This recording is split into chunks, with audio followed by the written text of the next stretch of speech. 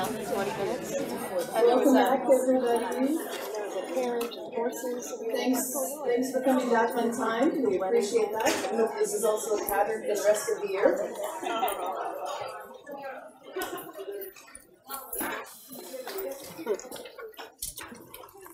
People are still coming in.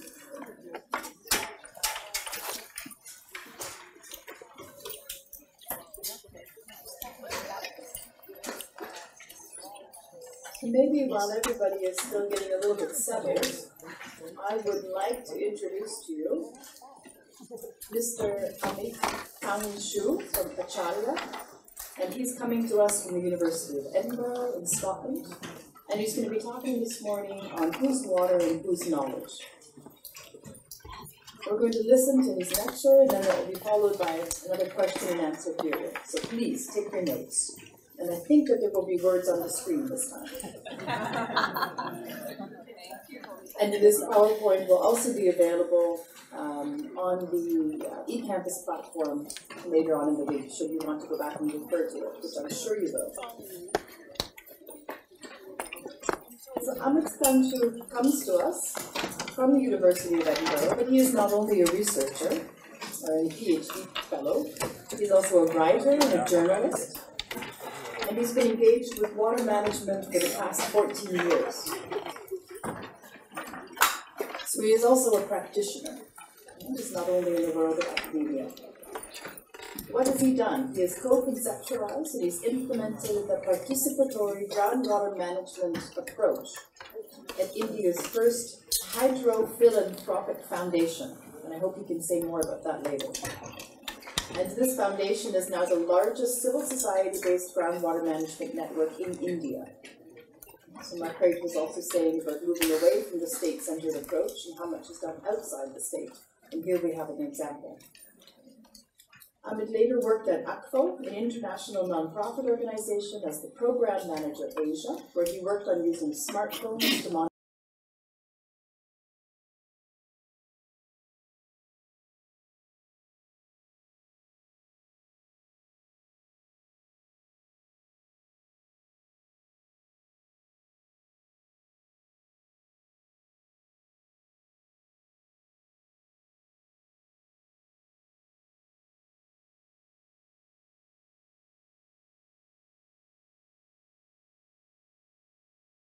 of Edinburgh at the UK, where he's finalizing his PhD and doing research on how small water technologies shape urban water consumption in India.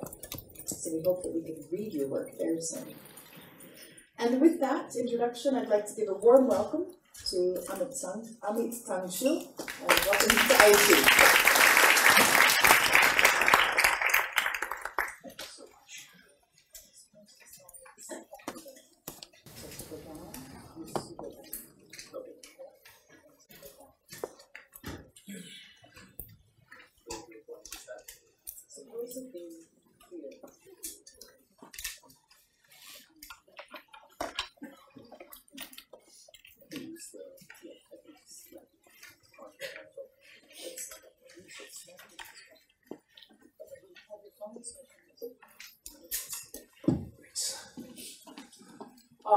Good morning, everyone. Good morning. And it's lovely to be at the mecca of water engineering knowledge in the world.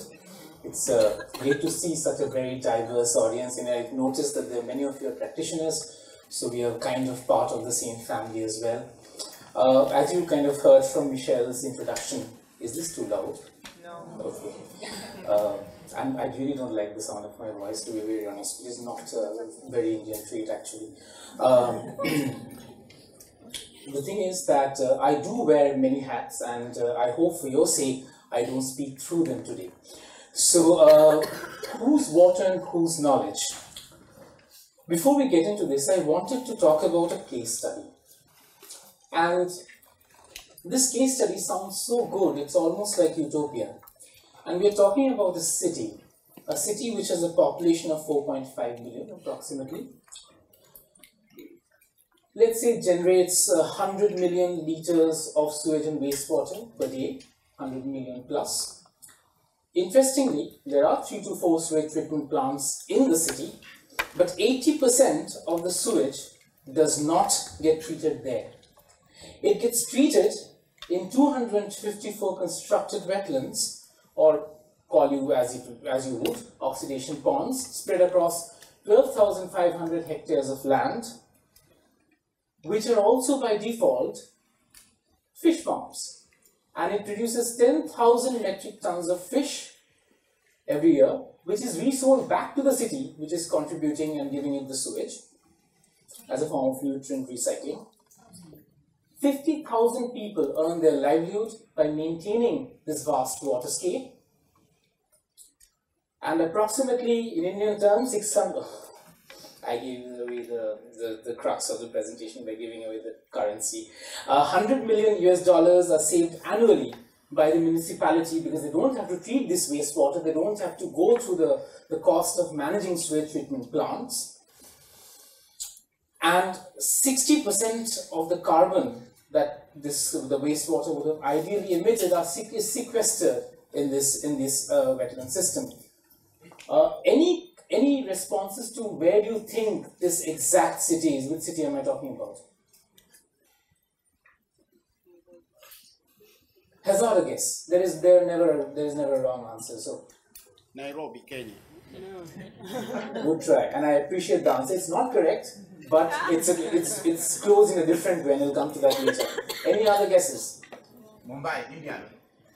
You're getting very close. Hyderabad, no. Now this is going into all the other metropolitan cities. I'll give the answer away. The answer is the city where I was born and raised, the city of Calcutta. And I introduce you to the East Kolkata wetlands, a Ramsar site. And if you were to look at any of the current discourse or current ideas around water management or sanitation management, you'd find a lot of that. You'll find traces of that here. If you'd like to understand constructed wetlands, why not come and study these Calcutta wetlands? If you want to understand circular economy, which is doing the rounds in Netherlands nowadays, why not look at these Calcutta wetlands? And I can go on and rain a few more acronyms, as if they have not been rained enough on us already, but in our practice. So, IUWMs, community-based natural resource management, DWATs, anyone? There we go. Convivial conservation, it's a Ramsar site, so why not? Degrowth, that's my favorite. The funny thing is, how many of you actually, as I could figure out, nobody in this class knew about these Kolkata wetlands. But you definitely hear about management of polders, you definitely hear about how to create storm surge barriers, how to manage and make deltas more adaptive. And the crux of my presentation here today is to talk about the fact that these examples of sustainability that exist in our backyards are often forgotten, unacknowledged, because we are looking forward to something else that would come from the West that could help us solve our problems. And that exactly brings me to the concept of cognitive apartheid and the man who coined it. And it's important that I talk about him because he needs to be remembered and talked about. One part of that is the person on the screen today. He passed away in 2018. Dr. Dhruv Ghosh, who was a United Nations Fellow. He was, like many of you, an engineer, and that too a sanitation engineer, and that too a very hard-nosed one when he started off. And he was working in the State Planning Board, and he asked himself this question, driven by curiosity. What happens to the sewage that's being generated in the city? Nobody seems to know where it's going. So he followed the sewage stream, and he found this remarkable waterscape where poor people had used their ingenuity and their creativity to manage and create a waterscape which was actually producing diversity and managing the sewage for the city, which he would go on to call an ecological subsidy. He kind of worked out that simply because of this waterscape, the cost of vegetables and fish was 50% lesser than the city of Calcutta than any other metropolitan city in the country.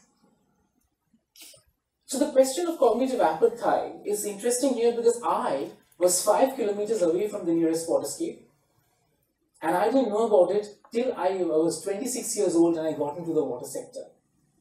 This is how it operates. This is how examples which should spur us, which should inspire us, are shielded from us. We don't get to hear or engage with them because even while they're just in our backyard, in my case, it is really my backyard.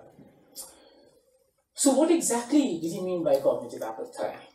But for that, we need to know what apartheid means. And for those of you who are from Africa, you would be aware of the term very well, especially if you're from South Africa or Namibia.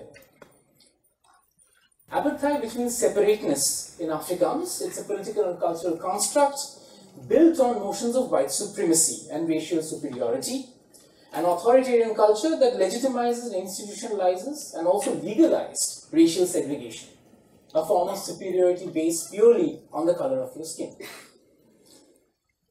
What Ghosh coined was cognitive apartheid, and I summarize his work here in this, what's on the screen. A willful segregation of knowledge systems, a systematic exclusion of the knowledge of the poor by the educated elite, an exercise in knowledge supremacy which delegitimizes knowledge that emerges from quotidian practices involved in living creatively with nature. The argument that was being made was that when poor people innovate and they show that they have remarkable intellectual potential to work with nature, we don't see it as engineering knowledge. The reason why these Calcutta wetlands particularly bothered him was because it has existed for so many years, from the 1920s. But it was not acknowledged by the government, it was not acknowledged by anybody else, and it was going on by itself, self-sustained by the community, but the real estate mafia was eyeing it, because it was on the outskirts of Calcutta. And they were slowly creating a system where they were slowly trying to get the land for real estate development. The politics of land and water are inseparable. Often when we look at water, we forget that how intricately it is weaved into the politics of land, and I'll talk about it later in greater detail. And the fact is that these Calcutta wetlands helped him to kind of conceptualize this idea, because you could see it with his own eyes what was going on. Because no engineer developed these Calcutta wetlands, then no one would actually recognize this. He spent his entire life's work in getting this ecosystem recognized, getting it a Ramsar designation, which actually kept the real estate mafia at bay at a great personal cost. He was chucked out of his job, and I really admire engineers who stick to their curiosity, to their scientific endeavor, and they push back a state which is driven by political economy and not by science. And that is the integrity that Ghosh reminds us of when we talk about this case study.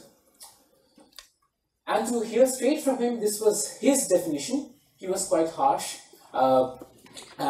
His point was that cognitive apartheid is a willful barrier to ecosystem learning and management.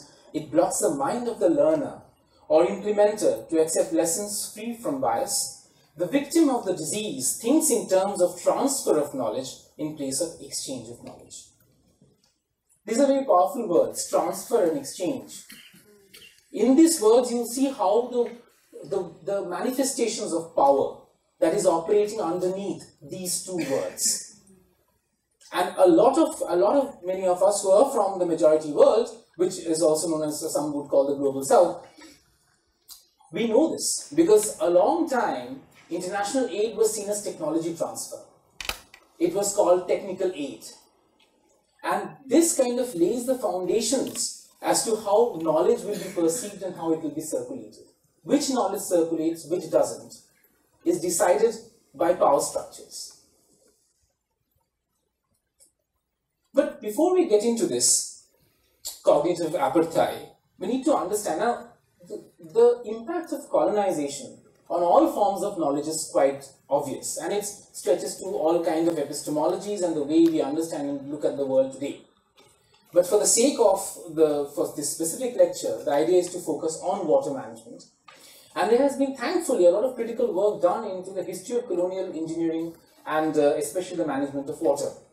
And the books that you see on the screen, I'll definitely leave a detailed list of reference with Michelle and Marguerite, which can be shared with you later. So, first question that I have for you is, if you're in the 18th century and you're an engineer working on agriculture irrigation, do you really think that there was a degree that you could get, like an institution that was giving out these degrees? Where would you come from? Which institution would you be a part of? Any guesses? If you're an engineer in the 18th century, and I'm talking specifically here about British colonialism, so any ideas? No, I didn't mean that. So it's the way I framed the question. What I meant is, that's you're going really far back, in by a few hundred more years or 1,000. So the thing what I want to say is that colonial engineering, most of the engineers in the 18th century come to, especially who arrive in India and start working on irrigation management, came from the military. There were no engineering institutions then that was handing out degrees saying this is what you do as engineers. Engineering is something you learned on the job. But the only institution that was producing engineers at that point of time, 17th and the 18th century, is basically a history of military exploits. And engineers was part of that establishment. So the wars have been won, colonies have been built, now people have been conquered, now it's time to conquer the landscape and nature. So, and interestingly, and this is a fascinating book, if you get a chance to read it, I've started reading it and it's just amazing how engaging it is. Jennifer Durr's book, The Lived Nile. And she makes a very interesting point. She says it is not just the mastery of people, landscape, but also time. When you work on a river where people are using the flood and its seasonality to cultivate, and you make it perennial, you change the notion of time in that region. Your cropping patterns change, your agriculture calendar changes, your way of understanding the landscape changes. And this was a very clear colonial project that was happening as well, that was completely restructuring the way we were understanding landscapes or engaging with it. And let us be clear that the roots of water engineering was not this benign thing to save people from floods or to protect people or to, for people in the colonies. It was clearly driven to increase profit from land. The idea was to create infrastructure that would push water back, reclaim floodplains for increasing productivity, which would then translate into rent for the colonial state. And it's important for us to remember that because this is the genesis of water engineering. And because somebody asked the question in the previous session, this is not just specific to water engineering. I'm a geographer. That is very much an imperialist project by itself. Geography and anthropology were equally complicit in trying to unpack the colonies. You needed to know the terrain and the subjects in order to control them. And so water engineering also is a part of that as well. And that's why we need to be, within the social sciences, we are very reflexive about it. I think water engineering also needs to do the same. Now, what it would do also to reify the authority of colonial science and engineering. And if you remember the quote by Steve Biko, and I'm assuming that my friends from Africa would kind of know that name quite well, he talked about the fact that the most potent weapon in the hand of the oppressor was the mind of the oppressed. Once you have control of the mind, you can rule any country in the world with a minimum number of people that you need, which was the history of colonization, to be very specific. Now, what it also did was to establish expertise and notions of knowledge, which would slowly lead to the decay of alternate forms of knowing water and worldviews around it. And David Moss's work kind of clearly shows how, with the coming in of colonial engineering, the support and patronage for decentralized water management in southern India, and tanks especially, started to undergo decay, and the institutional forms that sustained them also did not receive the patronage they received earlier. So this was what was happening, was the supremacy of one knowledge system taking place, while parallelly another knowledge system which was managing these waterscapes were going under decay at the same time. And I don't want to put everything at the foot of colonialism, because at no point of time in the majority world were we always in the land of milk and honey. But the fact is there were of course inequities and there were many serious problems with those systems as well. But interestingly, somehow, from what the research kind of shows, it seemed to have been ecologically quite well fine-tuned. The social complexities are a different story altogether. Now, once you kind of start establishing a particular form of knowledge and you start establishing its primacy over the others, you create benchmarks of what is scientific and modern. And then you create concepts of like what the local people know stops mattering. People who engage with the landscape on a daily basis suddenly stop becoming experts. And Jubajit Ghosh cracked he had a acerbic sense of humor. And he told me once, you know the funny thing about irrigation engineers?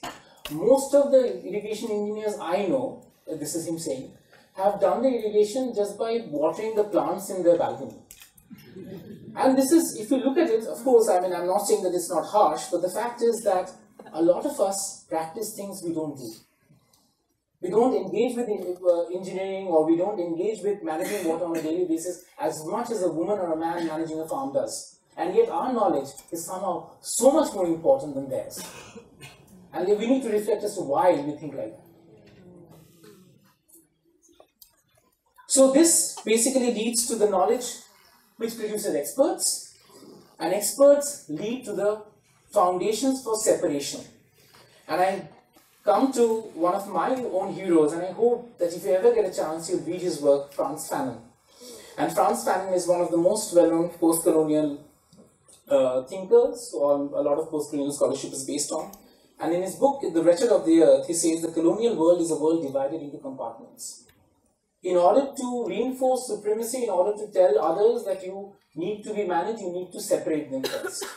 You need to create townships in South Africa where people live in tremendous poverty and squalor, and you will have areas like Camps Bay which consume huge amounts of water, are extremely well managed with the resources from the same country, and you produce those inequitable, uneven landscapes to justify why settler colonialism is acceptable and should be the way it is.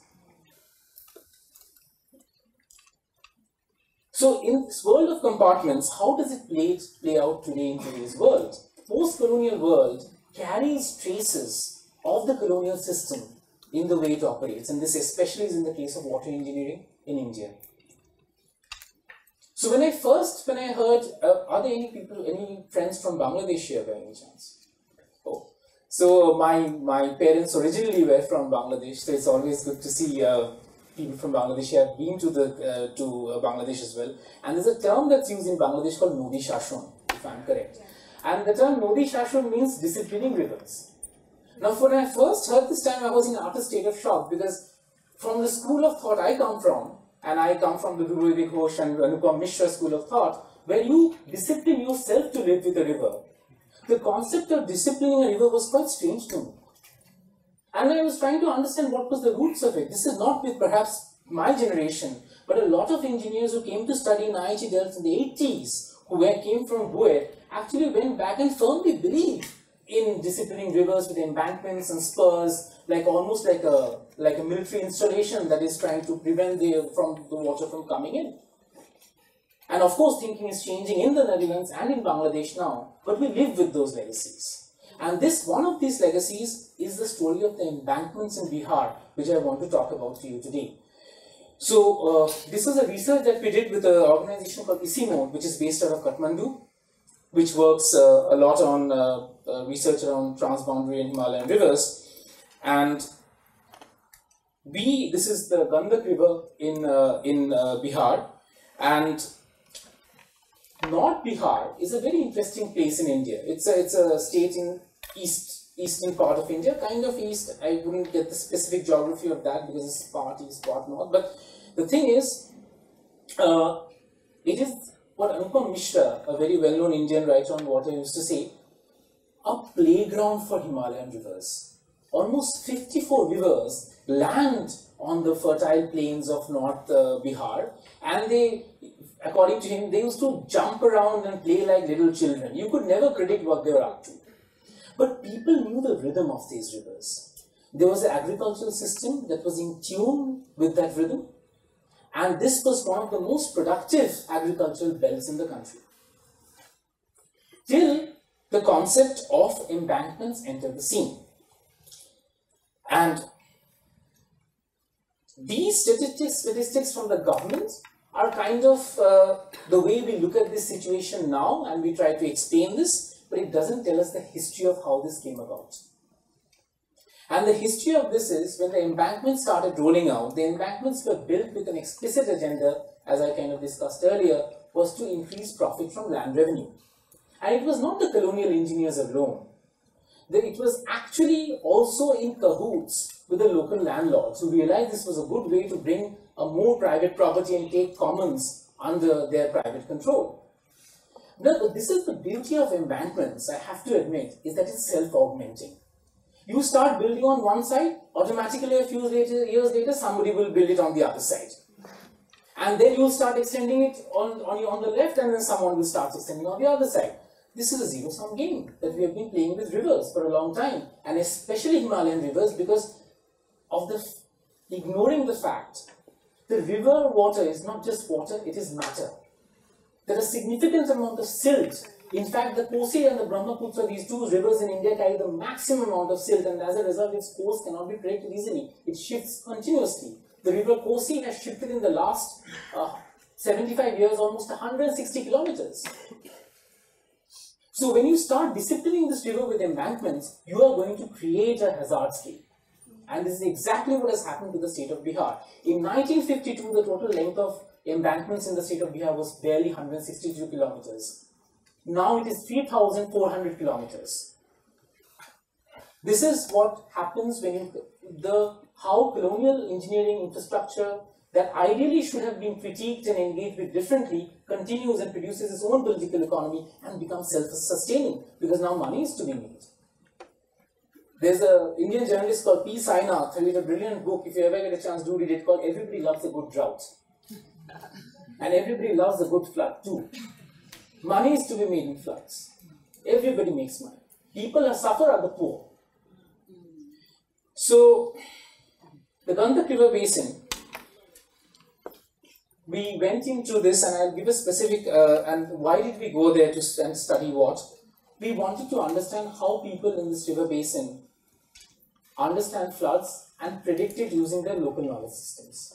Because this is not an area where your AI and your models and other very cool things apply, where people get to know immediately that there's a flood coming their way. In fact, they have very few information. So the question that we were asking was, how do people know that there's a flood approaching? And this was the research that we were doing in the Gandak River Basin. And what strikes you is that if you see that embankment, that line that's drawn on the map, it divides the landscape and produces two kinds of outcomes. People who stay on the other side of the embankments, who are considered to be safe, but they're not. And then people who are trapped between the river and the embankment, who are very, very vulnerable. And there were different knowledge systems based on which kind of spatial part, which space you occupy. And of course, we went on and we did a detailed research. We spoke to a large number of people there. It was quite a long study. We wrote a paper, and perhaps as a tribute to Rubicik Ghosh, if you have read the IPCC assessment this year and the SROCC report, there is a section on local knowledge and alternative and local knowledge of floods and climate change that is coming. And our paper was cited in there as well, which was kind of the way we need to move ahead as well. But the interesting thing here is that in this landscape are knowledge holders, people with such intimate understanding of this riverscape that would not be the case with the engineers who are actually employed by the government, trained by the finest institutions to manage riverscapes. And I talked to you about, just one example to talk about, is this man called Chandrika Mahato. He is what we call an embankment guard, or embankment chowkidar. He comes from a family of fisherfolk. He moved into farming later, but he has amazing knowledge of the river, which was explicit in the way he could predict when a flood was supposed to come. So for example, when we sat down with him and we were talking to him, he talked about how by looking at the drainage channels which were coming out of the villages and going towards the river, and looking at the color of that water, he would know what was going on. If the color of the water was clear, he knew there was nothing to worry about. But if the color of the water, and as he jokingly said, becomes the color of my skin, then he knew there was something wrong, because there must have been a breach of the embankment somewhere upstream, and the water carrying mud has entered the natural drainage channels. He also could look at the fish species that came down in the rains, a specific fish called Gaiki, which jumps when the water is supposed to overflow the banks. And it jumps because it wants to get into fresh water. And the jumping of the fish is an indication that the river is definitely going to overflow its banks. And if it doesn't jump, it means the river water will tend to recede. Now, the interesting thing about Chandrika Mahato is he is not on the government payrolls. He is paid ad hoc, a very nominal amount, and there is no permanent job for him. He does it because he's got stuck with this job at a time where there was nothing else. And when we went to him, he was like, "Can you please talk to someone, because I haven't been paid for the last 6 months." What allows us to do this to people who actually have knowledge and who are managing a waterscape like this? This is what Ruvati Ghosh meant by cognitive apartheid. And we need to be enraged, we need to agitate about this, the way we treat people in our own countries, the way we kind of dehumanize them and strip them of the knowledge they possess. And if you were to talk with him, he would tell you stories that no engineer would tell you. The sluice gate that he's supposed to manage has a own history of its own. See, the sluice gates were of course part of colonial engineering and it's supposed to make it more efficient for the drainage to work. But there is politics involved. The farmers upstream want the sluice gates to be down so that the water gets impounded, which they could use for irrigation later. But as the water builds up, the pressure builds up against the embankment and that could create a flash flood. So it is his responsibility to go and raise the sluice gates, and there has been several times he has been beaten up badly for doing his job. And he also told us, the funny thing is, the sluice gates are very easy to close but very difficult to pull up, and you need to lubricate them properly. But there's corruption there too. The lubricants used are of such bad quality that he needs 4 members of his family to lift up the sluice gates at a time of need. And these sluice gates need to be operated quickly if the water builds up. So these kind of knowledge about how it works in a landscape like this is embedded in the way he engages with it, but that knowledge is not recognized. So how does one address this? And I go back to Dr. Ghosh's writings. One was as engineers and practitioners, and I know this being a practitioner, if there's 2 things we do have, is a lot of confidence but also a lot of cynicism.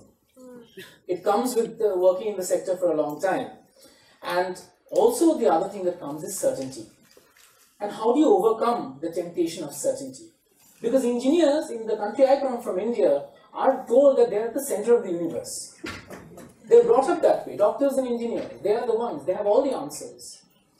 Let us for once just think that we don't have the answers. And let's see if we find new answers and new problems in that process. And in order to understand other knowledge systems, we need to inculcate humility within us. It is not just about experts coming from abroad.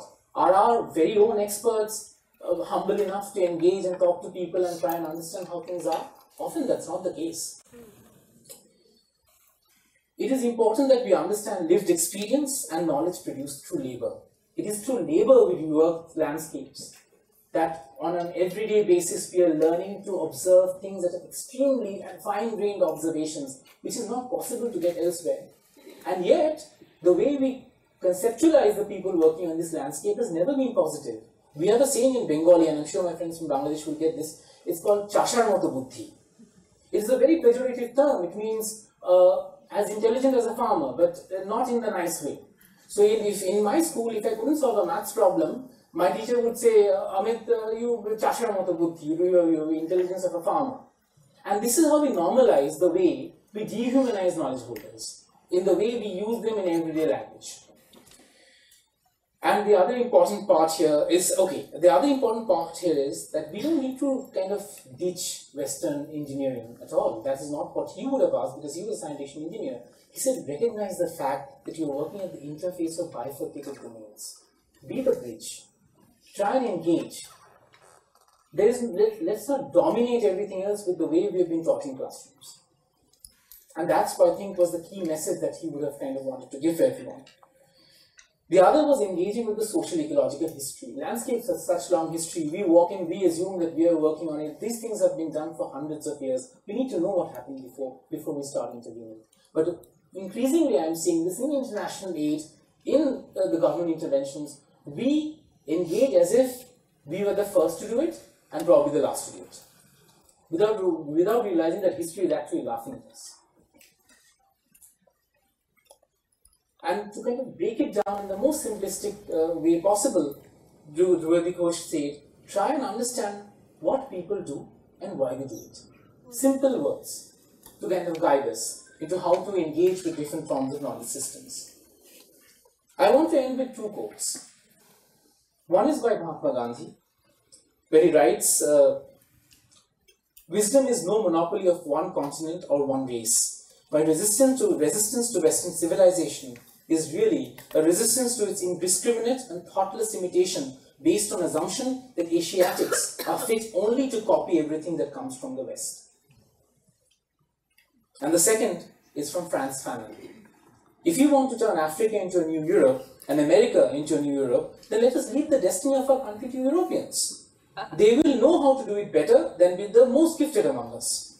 But if we want humanity to advance a step further, if we want to bring it up to a different level that which Europe has shown it, then we must invent and we must make discoveries. Thank you so much for being with me for this session.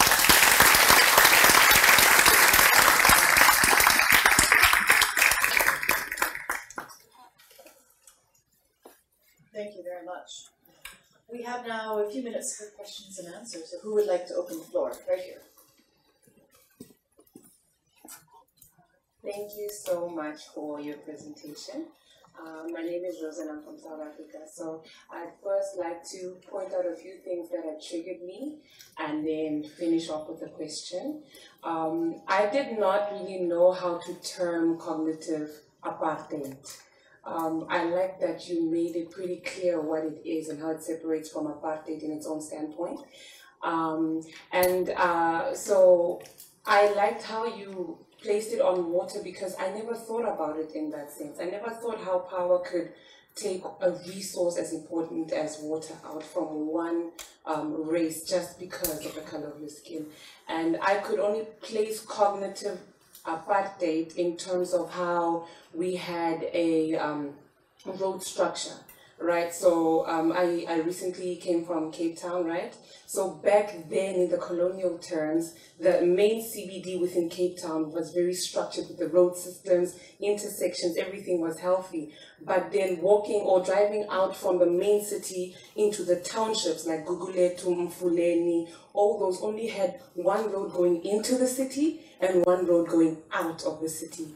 And you'd wonder why, because most of the hard, lower income people came from the townships. So how is it that it was more structured to have a interconnected road planning, but one opposite lane type of system out into the townships where you need most of the people? And I like the fact that you made it clear as to why it was as such. So my question is, with regards to the case study or the fellow that you had met in that town where he had the responsibility of maintaining the river and how he had indicators of knowing when a flood was approaching. Was there an outcome into, let's say, establishing a way how you guys could make noise to the government to make them realize that there are knowledge-bound people in the villages and in those areas that know what they are doing within these areas of responsibilities, and giving them a placement in terms of a salary role, more knowledge onto them, or just giving them recognition and just wiping out that cognitive apartheid for them and other villages that had the similar problem. Should I answer that? Yes, I think just one by one. Yeah. Thank you so much. And glad to know you're from South Africa. I just returned from Cape Town a few weeks ago, and that's why it was very fresh in my mind as well. That's a very pertinent question. And so how do you kind of go about making this work? This is definitely hard work. And especially when there's two things happening. One is, of course, the cognitive apartheid. People in power, people who make decisions on landscapes, do not want to acknowledge that there is different forms of knowledge existing there. The other issue is, who do you talk to? Because the problem is the riverscape is fractured by different forms of governance. Different people making different decisions. And this has been going on for the last 200-300 years. We still haven't managed to solve it. And as a result, it's also difficult to figure out where to place this knowledge system. So we need new structures which kind of work to towards establishing alternate knowledge within the decision-making landscape. And so what we did specifically to this research was, we wrote about this in different newspapers, and we targeted the local Hindi newspapers and the dailies, because that is what actually makes a difference. Actually, the problem in India currently is that we assume that a very small minority of people who read English make all the decisions, but that's not the case. The maximum number of people who read newspapers in that part of the country is in Hindi. So that reached Patna, the state capital, And the local NGO partners, which is called Make Pine Abhiyan, which is a consortium of NGOs trying to work on managing floods and rivers, they are following it up. But this is going to be a really long struggle. Back in the room, then I'll come to the front.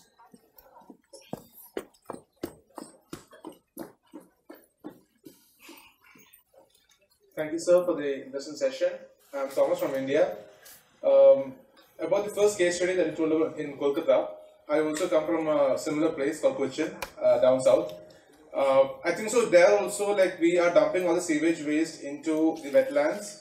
But the problem, like, we are experiencing, like, we have wetlands within the city, so it gets eutrophicated and there are weeds going, like, growing in these wetlands, and it's actually very black in color, and the smell is also changing as it goes by.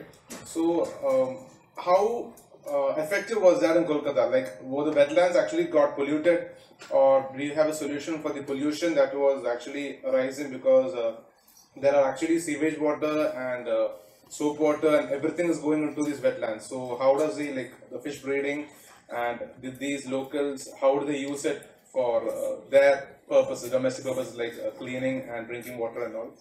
I just wanted to know, because I want to implement these things, like, if possible. I want to implement this thing back at home, because similar kind of solution problem we are facing. That's right. So yeah, thank you so much for the question. I'm glad you asked it, because this has been a question that has dogged these Calcutta wetlands, and that's one of the biggest reasons why people ask this question is because of the conventional way we have looked at sewage as a pollutant.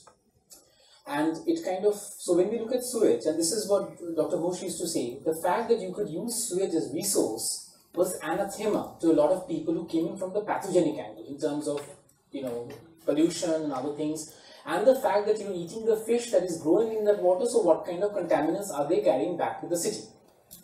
You'll be amazed to know there were several studies done by the State Pollution Control Board and Jadavpur University, which shows that there was no trace of any pollutant, especially chemical, in the fish that was being consumed.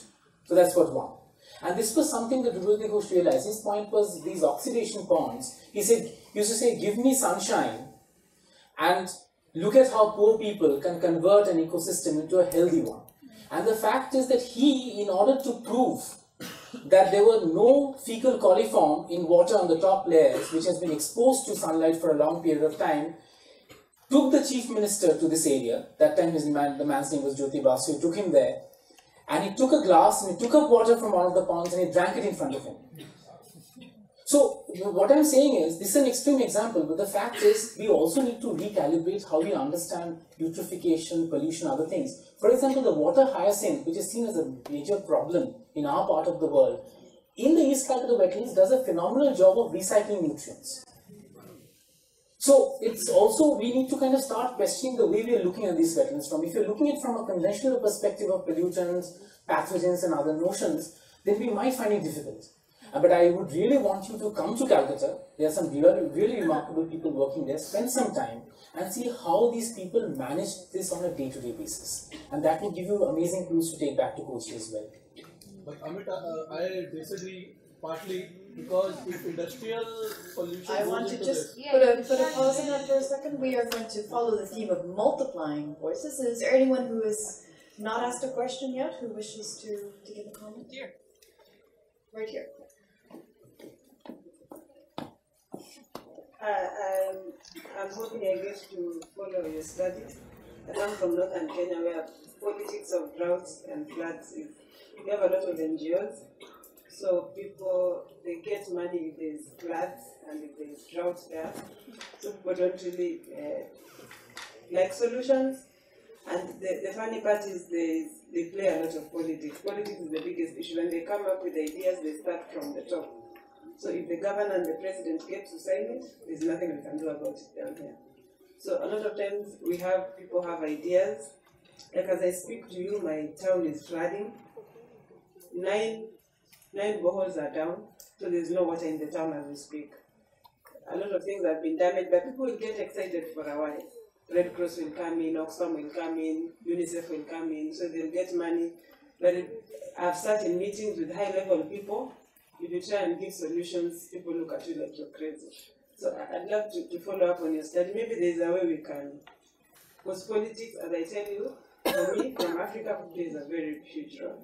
It paralyzes almost everything. So that's a good study. I hope we get to learn something from that. Okay, I'm going to move to that side of the room.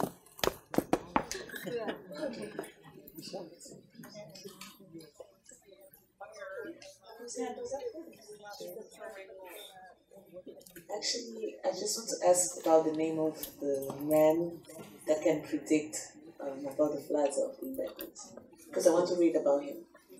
Oh, his name is Chandrika Mahato. I'll send the paper we wrote across to you. Okay. And yeah, it will reach you. He is mentioned in the paper very clearly. I saw you had a slide of references at the end, right? Yeah. So that's also maybe is it in there? There. The paper that you wrote? Okay. No, the paper is not here. The paper is not here. This is the other literature that I was referring to, yeah. Any more questions from here, comments? Okay, I'm going back over to there. Oh, wait. Give her some exercise. I don't like throwing this. Okay. You have spoken before. Okay.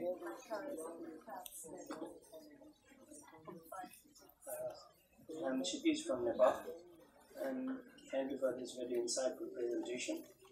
So you were talking about the Gandak Basin there. So I was involved in one of the projects in Gandak Basin by the WWF. We were assessing the ecological flow there in the Gandak Basin within the Nepal. I would like to add to your thing that, yeah, the local knowledge, that's a very important thing.